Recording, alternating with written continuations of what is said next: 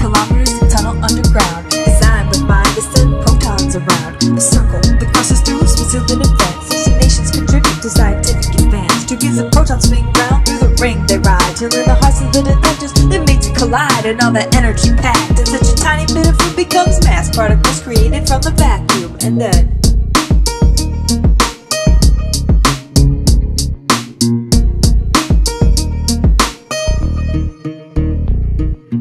LHCb's is where the antimatter's gone. Alice looks at collisions of lead ions.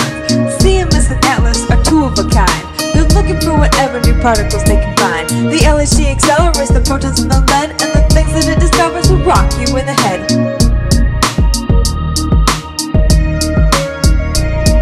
We see asteroids and planets, stars galore. We know a black hole resides at each galaxy's core. But even all that matter cannot explain what holds all these stars together. Something else remains. As dark matter interacts only through gravity, and until you catch a particle, there's no way to see. Take it back to conservation of energy, and the particles appear clear as can be.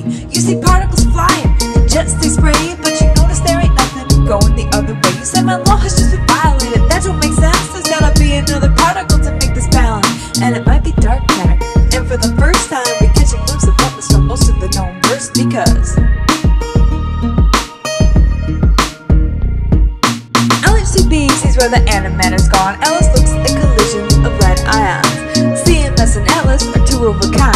They're looking for whatever new particles they can find. Antimatter is sort of like matter's evil twin, because except for charge and handedness of spin, they're the same for a particle and its anti-self. But you can store an antiparticle on a new shelf, cause when it meets its normal twin, they both annihilate. Matter turns to energy, and then it dissipates. When matter is created from energy, which is exactly what they'll do in the LHC, you get matter and antimatter in equal parts. And they try to take this back to when the universe starts, the Big Bang, back when all the matter exploded. But the amount of antimatter was somehow eroded, because when we look around we see that matter abounds, but the antimatter's nowhere to be found.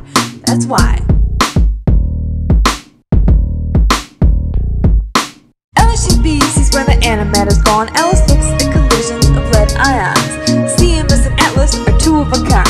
They're looking for whatever new particles they can find. The LHC accelerates the protons in the lead, and the things that it discovers will rock you in the head. The Higgs boson, that's the one that everybody talks about, and it's the one sure thing that this machine will sort out.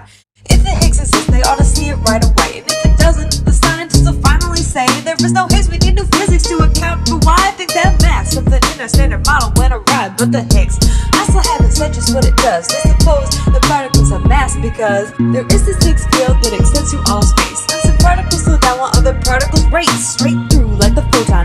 It has no mass with something heavy like the top quark, its dragons. And the Higgs is a boson that carries a force. It makes particles take orders from the field that is its source. They'll detect it.